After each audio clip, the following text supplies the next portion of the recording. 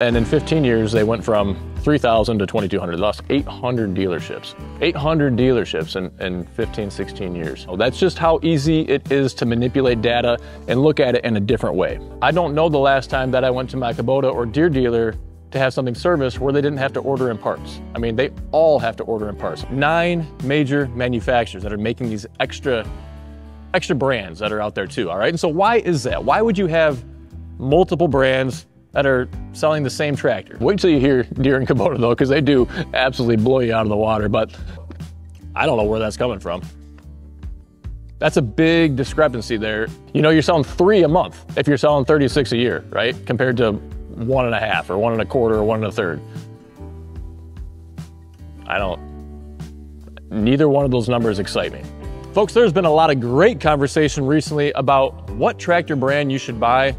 Good reasons all around. It's a good discussion, and it's got me looking deeper into the subject myself, both just out of curiosity, out of comments that have come about, and just general industry knowledge, right? Wanting to get more, well, just have a better idea of what it is that I'm selling, right?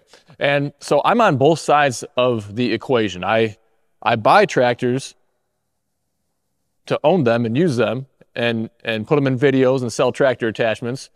I also sell tractors, but I buy tractors to sell, right? So I'm all over the place. I have no current relationship with John Deere, with Kubota, with Coyote, with Summit, with any tractor brand that's out there. And at some point, that will probably change. I would expect that to change. I am in the business, and if you watch my channel at all, I like to grow and evolve and try new things and keep my business expanding. So expect that at some point. With who, when, I have no idea. But there's a few common themes that were out there being discussed in the videos, in the comments, and all that kind of thing. And I think just general curiosity is, well, I think there's some questions such as, why would I support a new tractor brand? You know, how do I get parts and service? So anyway, I just started going through tractor manufacturer websites, going through some of the news articles, the history of these different brands, and then finding what I thought were some big hitters, some key data points that I could find for most every tractor manufacturer that's out there. And I think it would be helpful for you guys to realize, and maybe you do, maybe you don't, just how old some of these companies are, how big they are, how many dealers they have, you know, what their global footprint is, right? And so there's a lot of, well, I haven't done much traveling outside the US, right? So I think a lot of us probably haven't. Some of us have, and you maybe get wrapped into thinking the US is the world, right? But the world is a lot bigger place with exponentially more market possibilities out there too. And this will help put some of that in perspective, along with some other just random data points that came up when I was doing this research that I think, well, it could be food for thought, whether it's good or bad, but it'll help you make a more informed decision when you're going to buy your next tractor. All right, so 9 major tractor manufacturers. Well, I should even say this data is what I came across, all right? This doesn't mean that this is all-encompassing, doesn't mean that there's not any errors here. This just is what I came across, what I found, what I'm including. I tried to make it as all-encompassing as possible, but there are certainly going to be errors at some point within this information. But 9 major manufacturers: Daedong, Mahindra, ITL, TYM, LS, Kubota, John Deere, AGCO, and Yanmar. Now those 9 manufacturers make 15 brands: Coyote, Bobcat, Mahindra, Solus, Summit, Branson, Bad Boy, Rural King, TYM, LS, New Holland, Kubota, John Deere, Massey, Yanmar. You know, it's hard to keep track of it all. I think even Case might make some subcompact or compact tractors as well. But anyway, like I say, we're doing the main points here, all right? So there's a lot of options out there, but there's only 9 major manufacturers that are making these extra brands that are out there too, all right? And so why is that? Why would you have multiple brands that are selling the same tractor? Well, there's multiple reasons for that, in my opinion, and one is the case of ITL with Solus and with Summit, right? Now, Solus is going to be sold, they're an international company, large, very large in Europe, and expanding into other countries, and in fact, they are actually in 135 countries as of 2021. 135, all right? So the US is one of 135 countries, right? So that's just a small little segment. And that's one that they're just getting into and getting their feet wet in now. But Solus is set up to sell through a traditional dealer network, while Summit, and I still love this about Summit, absolutely love it, how they are choosing to go a completely different route and sell through mass retail. And that's a whole other subject on how you get parts and service done, but it's accomplished very effectively by using an independent dealer network for service agents, right? And they have service agents that can come out to your house. You can take them into various locations to have that service done. But selling a tractor, anybody can do. And I don't mean to put this down to the good salesmen that are out there, but more and more with all the turnover that we've had, it's hard to find a good salesman. And so that's where videos and the internet in general has changed the game, and why even I sell so many tractors sight unseen and ship them all around the country. It's just a different way to do it. And so Summit is capturing a completely different market segment by offering a different way to purchase a tractor, get it in front of a whole new set of eyeballs that's out there. And I think changing the game in a way that more folks and more manufacturers are going to start to offer and do that kind of thing in the future. It's only, you may see resistance now, but give it 20 years and I think that's going to be commonplace. Now, but the other reason is something that happens in every industry all the time. And that's either going to be white labeling or private labeling, where let's take Bobcat or Bad Boy or even Rural King, right? These are already dealers or stores that are established, that are out there selling other equipment, selling other products, and they want to bring this in. They're not starting from scratch and building out new locations for this product line in particular, but they want to roll in tractors in along with everything else. And a great way to do that is to lower your risk by private labeling, white labeling, something like what Bobcat's doing with Coyote, right? They're making the tractors for them. They're painting them a different color. I'm sure there's some tweaks here and there, but at the heart of it all, it's a Coyote tractor. And so there could be reasons why Coyote doesn't want to sell at a Bobcat dealership, or, with Bad Boy and TYM, TYM doesn't want to have the tractors at Bad Boy, or maybe Bad Boy doesn't want the TYM brand there. They want to keep everything streamlined and under one banner. So there could be a lot of different business type reasons for that, but it helps paint a picture of why that kind of thing happens. So the downside, I think, with the private labeling or white labeling, and I don't want to get too deep into the weeds here, but I know some other areas that this goes on as well. But, well, if more hands are in the cookie jar, then there's fewer pieces for everybody, right? And so you either have to raise the price to get the same thing, or the parent manufacturer has to agree to make less money, perhaps on the hope that the increase in volume makes up for that, right? There's got to be an advantage for the parent manufacturer to do this. And for the consumer, I think, well, if you're paying more to get the Bobcat version than the Coyote version, why? So maybe that comes down to the dealers right there, and they can service it and have parts for it and everything else. But point being, this is just a case-by-case scenario where I'd encourage you to think about all of this information before you make a big decision. Folks, we are proud to be sponsored by RimGuard Solutions, a liquid ballast weight. It goes right inside your tires, completely hidden. We're big on safety on this channel. These tractors are just too light and tippy right out of the factory. Not only is it going to help with safety, keeping those rear tires planted on the ground, it helps with loader efficiency and traction too. The benefits of RimGuard include being the heaviest all-natural liquid ballast weight on the market. It's not going to corrode your rims like the old calcium chloride. It's not going to freeze, and it's available at over 1,000 dealers nationwide. Find the dealer near you at rimguardsolutions.com. All right, so I don't have access. I have chosen not to pay for access to the big dealer data that you can pay for annually and get all the information that Tractor Mike puts out on a semi-annual or quarterly basis. I think those are great reports. And Neil used in his recent video as well, which is also a good dissection of the data and a breakdown, and good for, I think, consumers to see the size of the market in the compact world and get some scale and understanding of what that's all about. Now, using some of that information there, I'm not putting this isn't on Neil at all. This is on the information that's available there. Roughly 2/3 of the market is owned by Deere and Kubota. That makes sense. You're always going to have the bigger fish and then a bunch of smaller ones that are trying to climb up the the ladder and take a bigger piece of the pie, and everybody's got to start out somewhere. So I'm going to try to use round numbers as much as I can to simplify this a bit. So 180,000 tractors is what's going to be sold, projected for the full year that we're in right now, 2023. 2/3 of that, roughly 120,000 of those tractors are Deere and Kubota. So that leaves 60,000 tractors left for the other 15 brands that are out there. So 2 brands sell 120,000, 13 brands sell 60,000. All right, so that's some big changes, some big differences, right? So here's where I have a conflict with this information that the dealer data is reporting. They're listing 7,488, 7,500 dealers besides Deere and Kubota in the US, 7,500 dealers for those 13 other brands.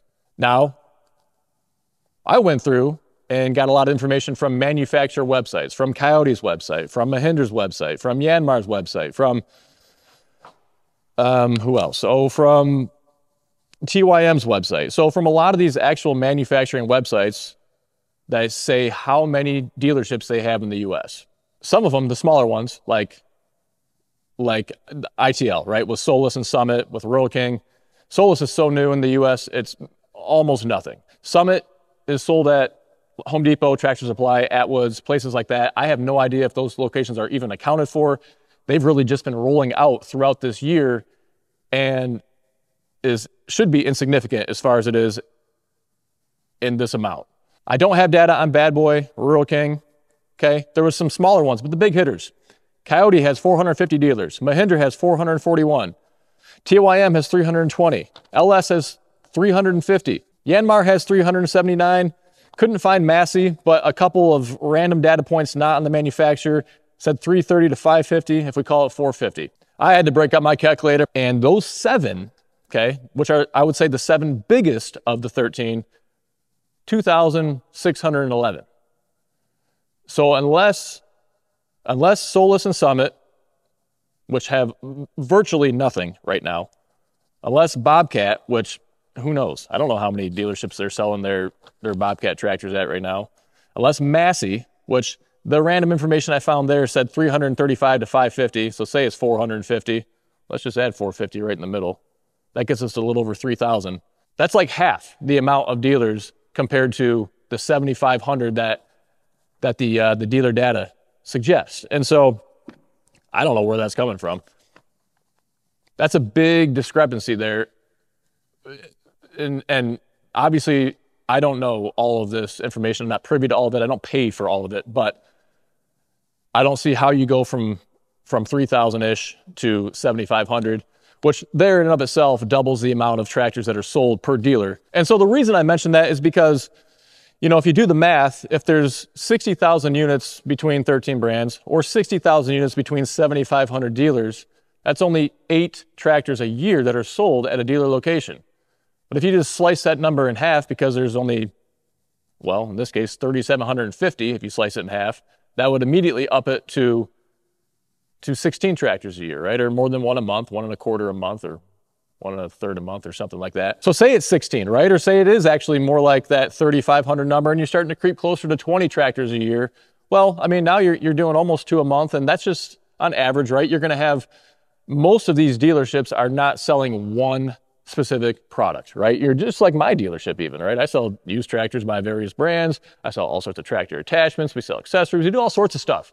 And dealers are looking to make sales not just on the machine, but then on all the attachments, right? Loaders, mowers, backhoes, the brush hogs, the tillers, third functions, rim guard, whatever else they're selling along with it, the service that comes down the road, the parts that come down the road, the merchandise, them coming back to trade it in and get a bigger one, them coming back to buy a second machine, or maybe buy a lawnmower to go along, or a UTV to go along with their tractor, or you name it. So it's just one piece of the pie for these dealerships, and it's not that a dealership is relying solely on this one revenue stream, this one brand that's life or death for their company to survive. They're going to have trained techs that are there to work on whatever brands of equipment that they sell. I would like to think that if they're not so overloaded, that they're probably going to give you better service. And I think that it could be a double-edged sword to say that if you're not selling enough of the tractors, you're not going to have enough of the parts available to support them.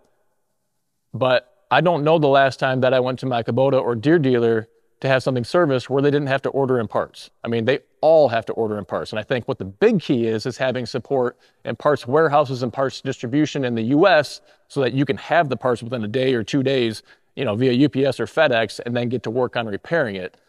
That is maybe different than what it used to be, but that is more and more the way that it is now, and something that I am that's what I expect when I go into Kubota or Deere to have something repaired, is that they're gonna have to order it and get it in. That's after I wait 3 weeks or a month or 2 months to have it looked at. So there's a lot of different criteria that go into it, and a lot of different ways that you can look at that too. And I would encourage you as well, talk to your dealer, right? Talk to them about their service department, talk to them about how it would be set up, what to expect. If I have something covered under warranty that breaks, how long? Am I gonna have to be in the back of the queue? Is it gonna be depending on what season it is? Do you guys stock this stuff? Where do you get your parts from? Answer those questions up front. That way you have a better idea and aren't surprised and disappointed down the road. Okay, so I want to use the same information, which means it was what I found for the number of dealers for Kubota and what I found for the number of dealers from John Deere on their own websites too. So Kubota has 1,100. John Deere currently has, 2,190 dealers, all right? So that's 3,300 dealers there to sell 120,000 tractors, all right? And so if you do that math, that's 36 tractors. Okay, so again, I'm using my own math. I'm using my own data here to come up with these numbers. So a John Deere or a Kubota dealer, and again, I don't know how it breaks down between how many tractors Kubota sells and how many John Deere sells. But if we combine them together, those dealerships sell an average of 36 units per year per dealership, all right? And you compare that to 16, maybe 20, okay, on average for all these other brands combined. So there's no doubt that's how they're getting their bigger market share, right? I mean, they're selling more on average per dealership. But, I mean, 16 versus 36 that's not like, we're not talking huge numbers here, right? I mean, these are not large quantities of machines that we're talking either way on a per dealership basis. You know, you're selling 3 a month if you're selling 36 a year, right? Compared to 1.5 or 1.25 or 1 1/3. Neither one of those numbers excite me. If I'm being perfectly honest, neither one of those are like, wow, you guys are really killing it. Going through the data, right, and just searching online, I found something interesting about John Deere. And this isn't positive or negative, because I don't know. Maybe it is positive, maybe it is negative. I'm not sure. But I was able to get a few data points in the history of John Deere, all right? And so in 1969, they had 3,700 dealers. In 1996, they were down to 3,400, so lost 300 dealers in almost 3 decades, no biggie. In 2007, 16 years ago, they were down to 2,984.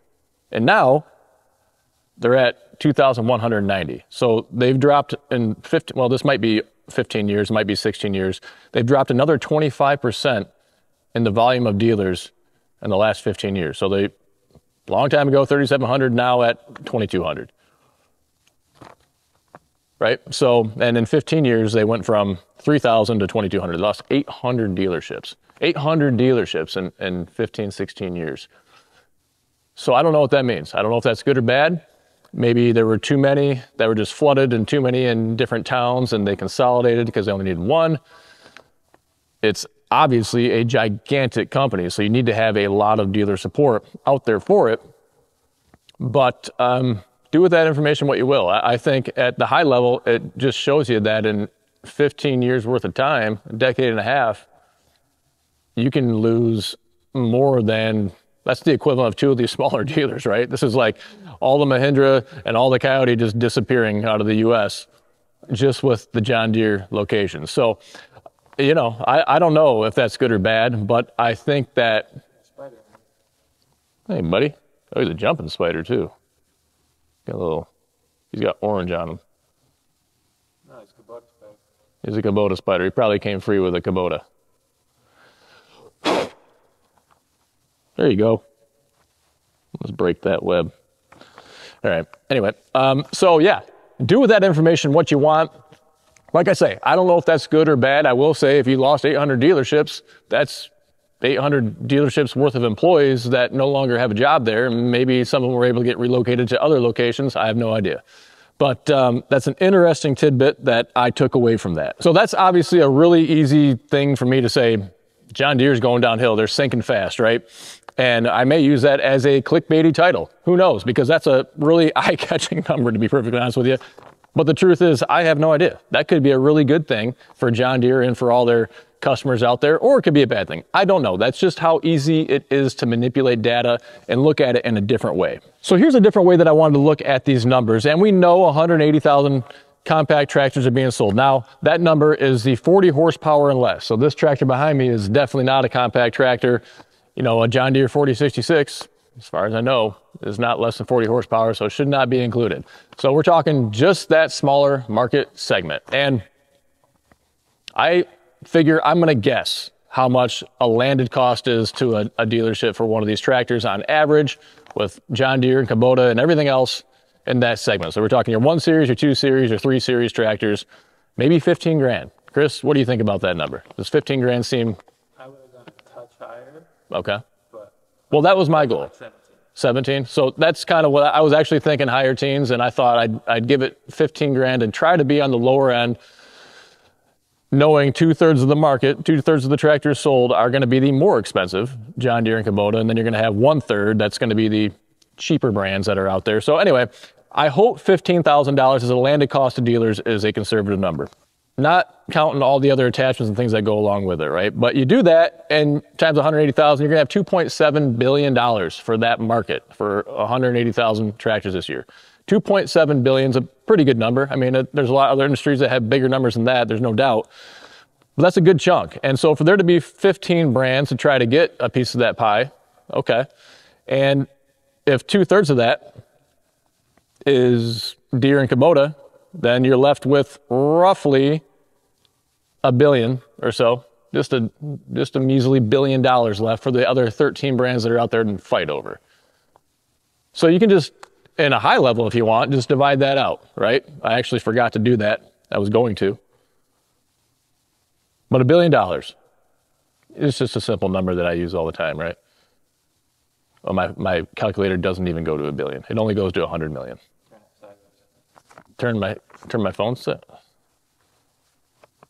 Look at that. You turn your phone sideways and you can do bigger numbers. I should have known that. That's it. I've never turned. It's the scientific calculator. No kidding. That's pretty cool. We're learning new things all the time around here. So $1 billion divided by 13 dealers, or brands, I should say. That's $77 million if it was all divided out evenly between 13 brands that are out there. I think that's a pretty good chunk to try to go after at a cost level. That's not what's being sold to you at the retail level, okay? That's just what the cost is coming to them. You know, tack on another 15, 25% on top of that, tack on the loaders, the mowers, the backhoes, all the other attachments, the warranty plans, the finance markups, the service and the parts, the merchandise, everything else that comes at it down the road. That's huge. That's well worth wanting to go after a piece of that pie. And think about the size of companies that you guys work for. A lot of you work for smaller companies, right? And some of us work for Fortune 500s and Fortune 250s. But think about smaller companies and what they can do with $80 million in revenue that's coming in, right? And you can do a heck of a lot. You can pay a lot of employees for every segment that you need to run that business. And again, I mentioned that number because you guys can do what you want with it, but for me, that helps put the figure in a different scale. Instead of saying it's 8 tractors a dealership that's being sold a year, which is or isn't true, at the higher end of that level, one way or another, however you're rolling it, if this number is right, you know, which is a guess, right? You tell me if you think $15,000 is way off. Times it by 10 grand, right? So take 1/3 away from that. I'd say it's $57 million a year. That's still a big chunk of money. So I think numbers are funny. Depends how you're going to look at it, but you can do a lot of different takeaways. You can make numbers work for you. You can make your case to strengthen it or to weaken it or anything you want to. And on that note, the risk here the risk here with these smaller companies is that they're going to go away, that they're going to disappear, because other companies have in the past, right?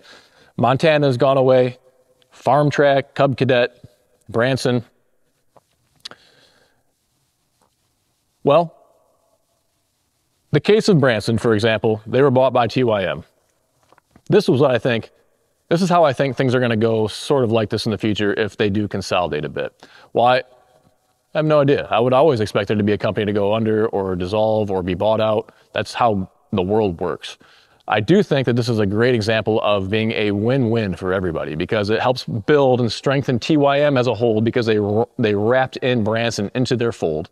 Okay, they are still supporting Branson. They have no plans to strand all those customers. And so now all the TYM dealers that were out there, which were separate, different locations than Branson, now they are also going to support servicing Branson, right? And so this is a big win for the consumer, because now they have that many more opportunities to have their tractor serviced or get parts for it, and they're not stranded. They're not left out there in the cold, so to speak.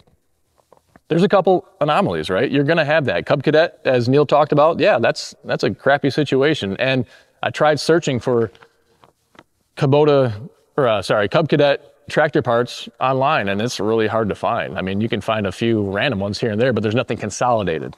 Now, I did the same thing, though, for some other brands that have gone out of business. I did it for Montana, I did it for Cabela's, I did it for Farm Track.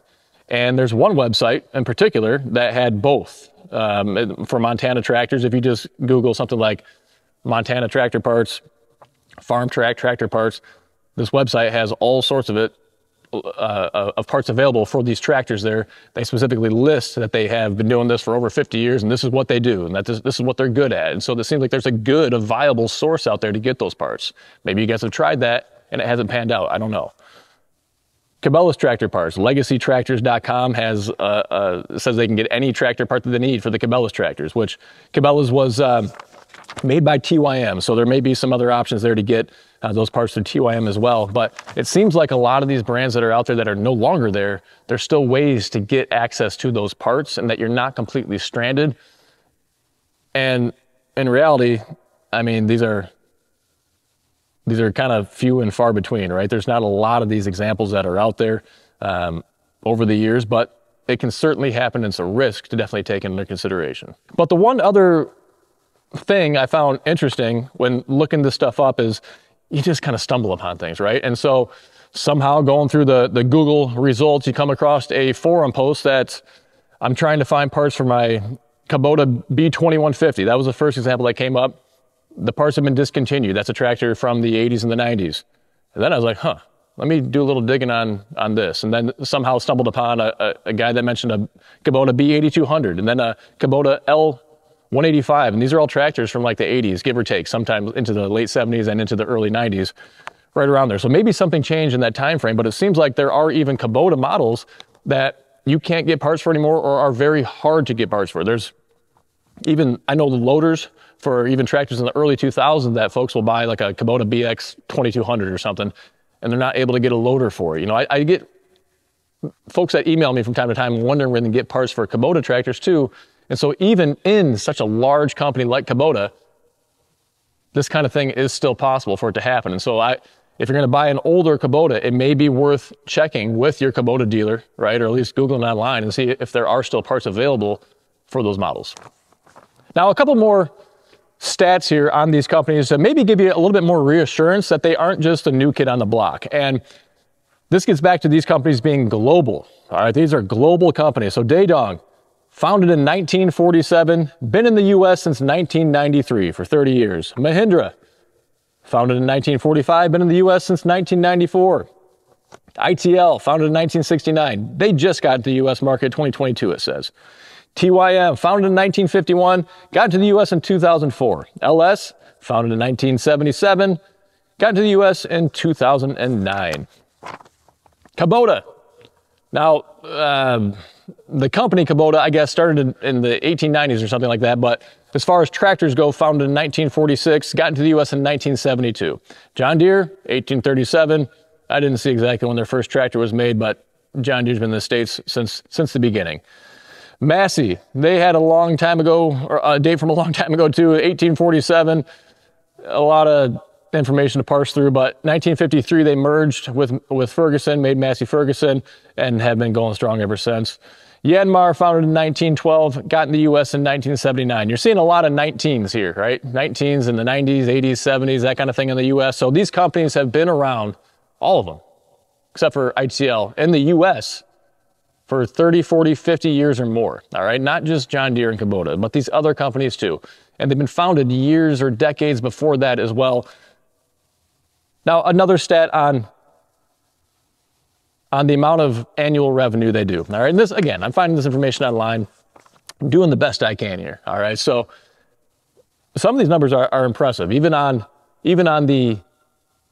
the small numbers, I should say, are impressive. Wait till you hear Deere and Kubota, though, because they do absolutely blow you out of the water. But I would say it's also worth realizing some of these manufacturers are very specific to really just tractors and even just compact tractors. Some of these companies have multiple brands under their envelope. They have construction equipment and UTVs and all sorts of other products as well. So there's going to be different scales there that are going to skew these numbers too, but it's just fun data to kind of realize. So Daedong, which is Coyote, they did 1.3 billion projected for 2022 was the latest number that I could find. Mahindra, 15 billion in 2022. ITL, 660 million worldwide. In 2016, actually, I couldn't find any new information on that. So that's 7 years ago, they did 660 million. I would expect with growth, they're over $1 billion by now. TYM in the USA, okay, I couldn't find their worldwide information. So I believe this is just USA, 470 million in 2022. LS Mtron, all right, $835 million, 2021. Agco, big one, okay, that has Massey, Fendt, Valtra, Challenger, so a lot of brands underneath that envelope. 12.7 billion, gigantic company. They make a lot of equipment though. Yanmar, another very, very big company, 8.7 billion. I think this was in 2022. Kubota last year, $20 billion, all right? And then John Deere, 2022 revenue, $52 billion. That's a lot. So anyway, I think that also helps paint a picture that, you know, I don't think you're going wrong buying a John Deere or a Kubota. I just bought this, Kubota M5. This is for me right here. You're going to see this in future videos. I also just bought a Coyote to put in future videos, right? And I still am hanging on to my John Deere 1025R. Point is, there's a lot of options out there, okay? And there's a lot of reasons that I sell what I sell. And market share is part of it. I can't tell you what to do or what not to do, but I think that that's the incredible thing is that we can take information and then we can make it make sense to us. And that's what you need to justify at the end of the day is how you're comfortable making the decision with any purchase that you are making. And on this channel, it's primarily related to tractors. And so hopefully this gives you some comfort, or maybe it helps you rule out some brands, right? And it's just one piece of the pie, but having a little understanding, a little history that most of these brands out there are not new. They're not new to the block. They've been making tractors for a long, long, long time. And these are all big companies, all really big companies doing this. And it's good to have options, I think. And so the competition is really something where those small players are what put pressure on the bigger players, and they chip away at them, right? They chip away a little bit of market share. They can make them nervous, but you're getting more bang for the buck on your dollar going with one of these lesser known companies. Are you getting more reliability when you're paying top dollar for a Kubota or Deere? Are you getting more features? Are you getting more capability? Are you getting better service and support from those bigger dealers? Those are the questions that you need to answer. So anyway, we may do some more of these videos, deeper dives in the future on this stuff. It was interesting. It was fun to look into it. And it's not meant to make a right or a wrong on anything about this topic other than to educate and entertain. So on that note, if you're in the market for a tractor or an attachment, we would love to earn your business. Go to goodworkstractors.com to see what we have for sale. We ship nationwide. I want to thank you for taking time out of your day to stop by. And until next time, stay safe. We'll see you soon.